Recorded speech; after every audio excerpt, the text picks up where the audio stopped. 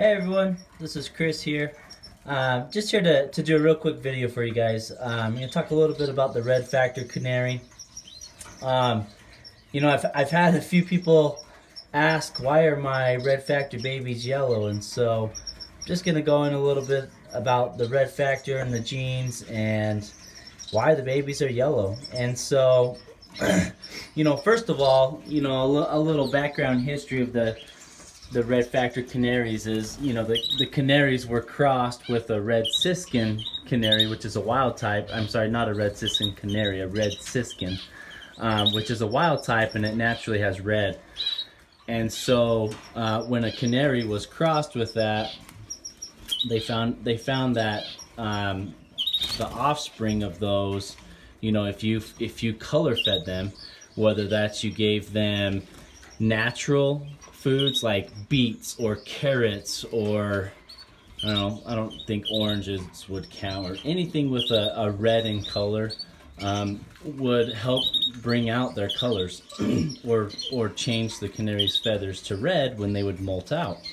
And so nowadays they have color food, a lot of beta carotene color foods that they offer, that you can either put into their water, kind of like this, or that you could put into their foods that give them that necessary red coloration when they molt out. And so the reason why my chicks right now are not red, as you can see, there's the mom there, she's kind of the orange color. The male down there, he's a darker orange. Is because I don't color feed my babies when they're in the nest.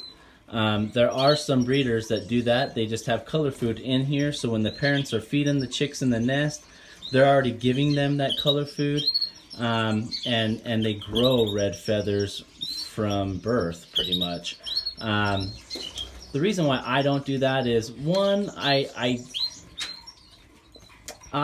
don't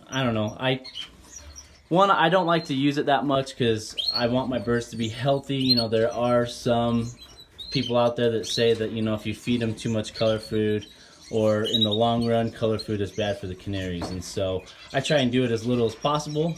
So that's why I don't color feed them from birth. I wait for the canaries to fledge the chicks, and usually right after they wean is about when I start color feeding them, like these guys here.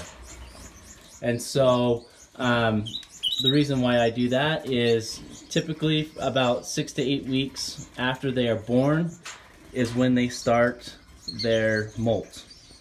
And so if you start color feeding them within that 6 to 8 week range, usually when they start to molt, they already have that red carotene running through their system, and the new feathers they grow will come in red instead of yellow. Now, if I wouldn't color feed them and they go through their adult molt, they would come in yellow.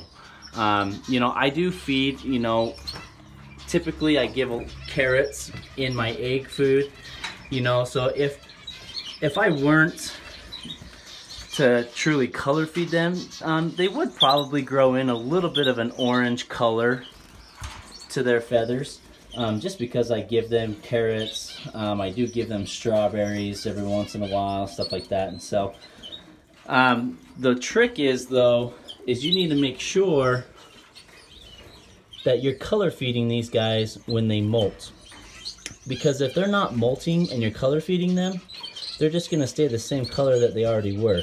So it's important that you color feed them while they are molting, and that's when the desired color comes in. And so, that's just a little quick video background as to how you get Red Factor canaries. And one last note is they have to have the Red Factor gene.